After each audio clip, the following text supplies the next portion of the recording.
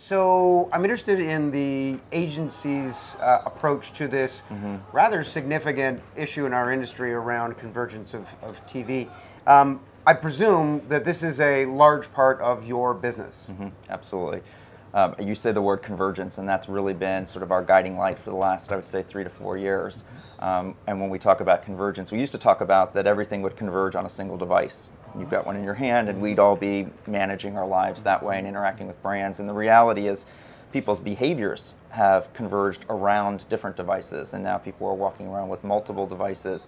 And so, thinking about how do we start to change the legacy way of doing business with our clients to help them, we've talked about sales a lot on the panel, to help them ultimately drive more sales by leveraging and harnessing the power of convergence. Is this kind of dynamic where we're moving from proxies to sort of real-time data and deep analytics, is that how does the agency think about that? Are you excited? Are you challenged by it? Is it worrying? How do you think about that evolution from your perspective? Yeah, I think you could easily be overwhelmed by it. I think it's actually I think it's incredibly exciting because it provides opportunity where opportunity may not have existed before for brands.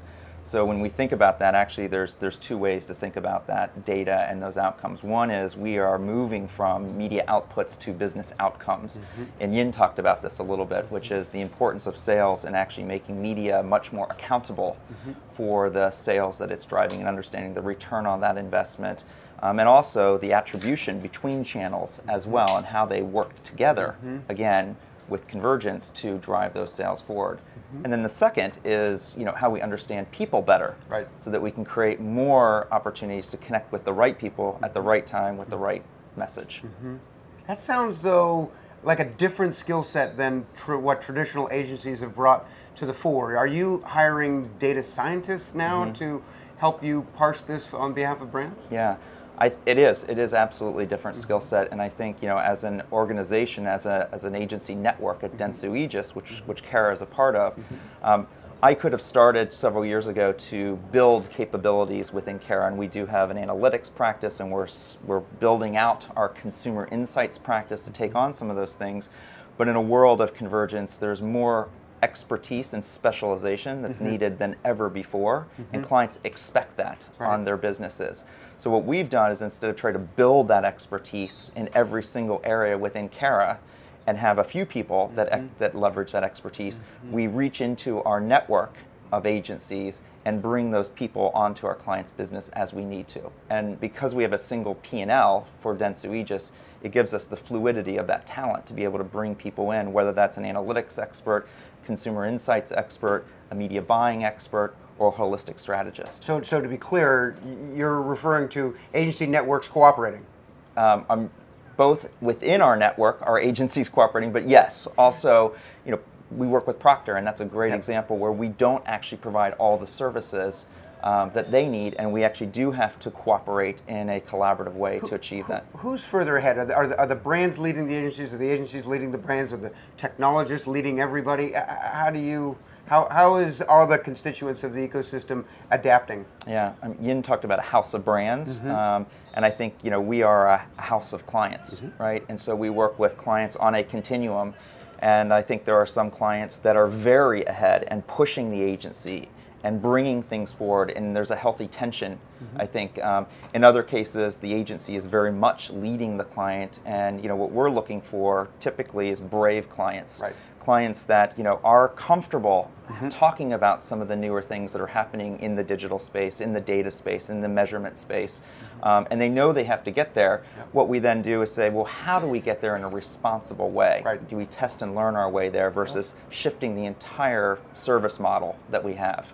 So on the internet or with digital display, we've seen agencies take a very strong role in promoting programmatic channels with more transparency. That invariably the concept is more efficient for the marketer in terms of the spend actually getting its way through the system. Do you see agencies playing a similar role when it comes to automation of TV? Absolutely, absolutely. So I think when we talk about television, when we talk about it in terms of video, right? And we also think about something called the TV stack, and there's an interconnected relationship with television. So there's a linear component to it, there's a digital video component to it, and both of those should be moving more towards an audience-based targeting, which is what we've been talking to clients about. But when you put something into the mass audience, like video, you drive demand for the brand, and you need to capture that demand that might be driven via search. Yep. So when you plan a dollar in television, you need to think about the dollar that you're going to spend in search. And more, we're now seeing on top of that stack, if you go video plus search, is social now as well. Okay. So when you put brand content into the marketplace, people will search for it, and people will talk about it. Right. So how do we think about that ecosystem of engagement? So speaking of ecosystems, you have companies like Simul Media who are basically calling into question the efficiency of let's say all of the TV spend, and perhaps their value proposition is to optimize that last bit that maybe is not as efficient on the proxies in terms of total spend. Is that kind of solution something you see is going to be adopted by your clients, and are you pushing that adoption? We're already doing that. Okay. So we've been actually linking some proprietary data that we have to Nielsen. So for the last couple of years, we've been actually looking at marketing targets and their rating points, even though we've been buying and guaranteeing impressions on demographic ratings. Right. I would love to get rid of demographic ratings and look at the marketing audiences that our clients care about most.